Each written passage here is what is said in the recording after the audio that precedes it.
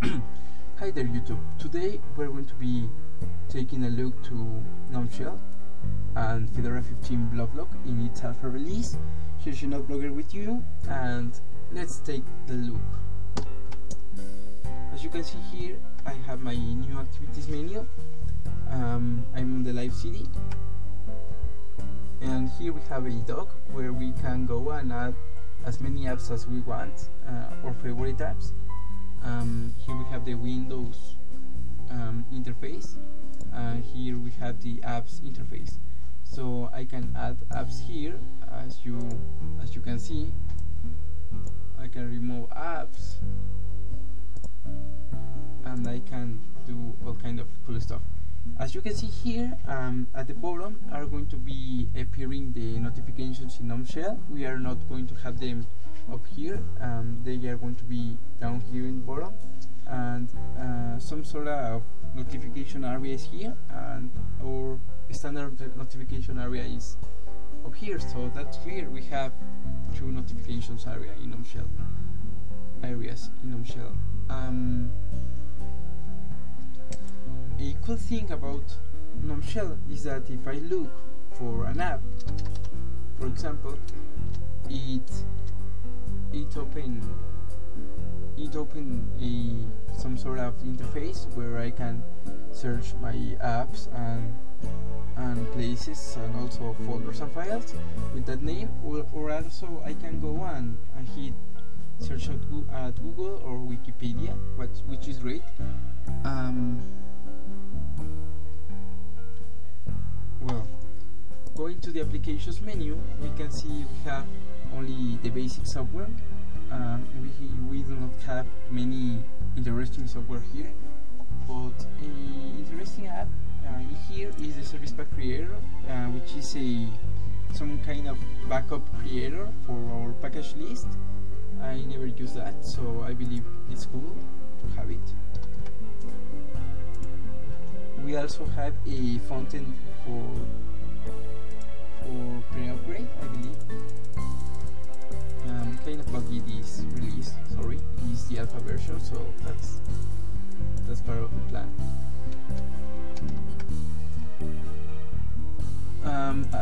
As you can see here, we have our station menu, but we are not going to have the restart option in Fedora 15 or in Gnome Shell entirely. We are going to have only suspend or shut down. Another thing that is important to mention is that in the apps we are going to have only the close button. These other two buttons are going to be disappearing if I use Gnome Shell. That's kind of crappy, but well, decision of the developers. I'm not going to use Gnome Shell. I'm a KDE user. I'm just doing this review for you. I don't like Gnome Shell. Talking about Windows and its management, we have here, for example, let's open some apps.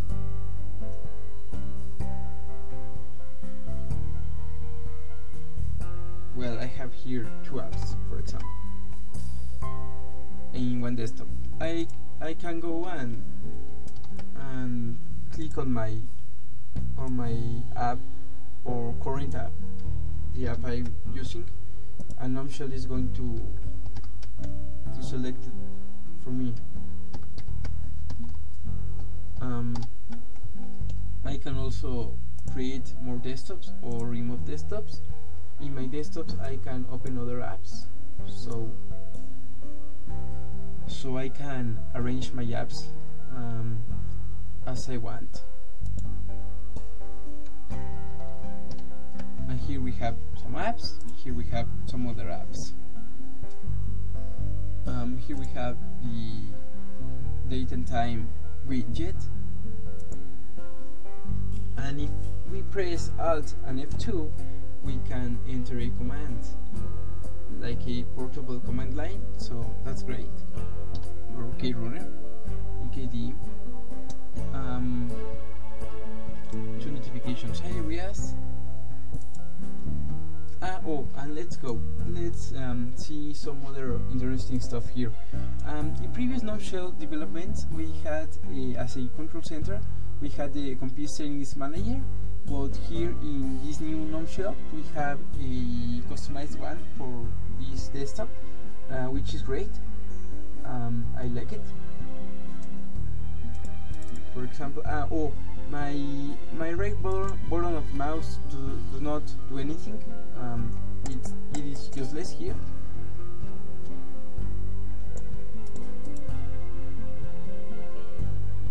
So well, we have here some of the tricks that we can do in system settings.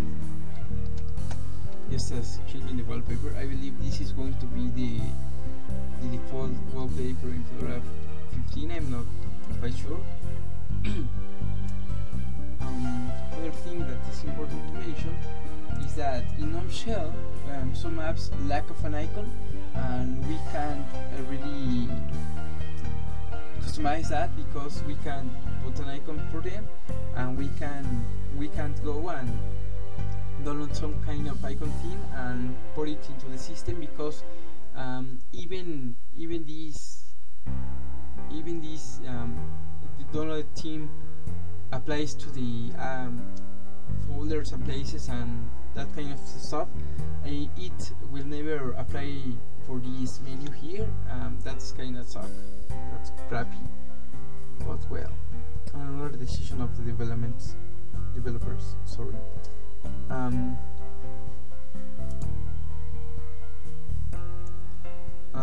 If I go and type for something,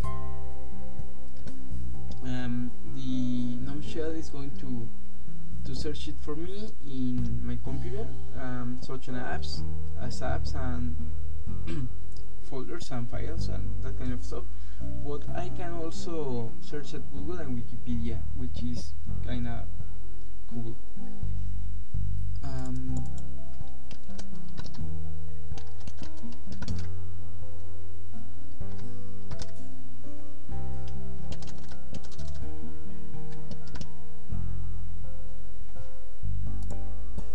Let's open Nautilus, the file manager for Gnome Shell. Here you have it with this theme. All the apps have this theme. I don't like it very much because it's not based on Fedora itself, but well, it kinda combines with all the Gnome Shell stuff.